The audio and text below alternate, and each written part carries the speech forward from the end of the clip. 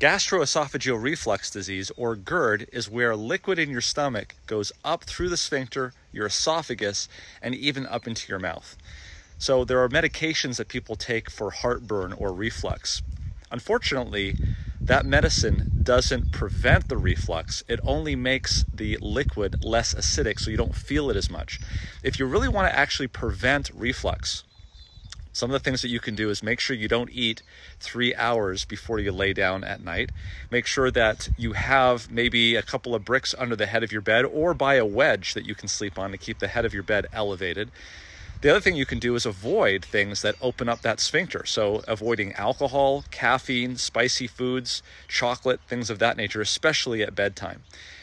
You would be surprised about how many patients I've had with asthma where we fixed the gastroesophageal reflux disease and their asthma went away.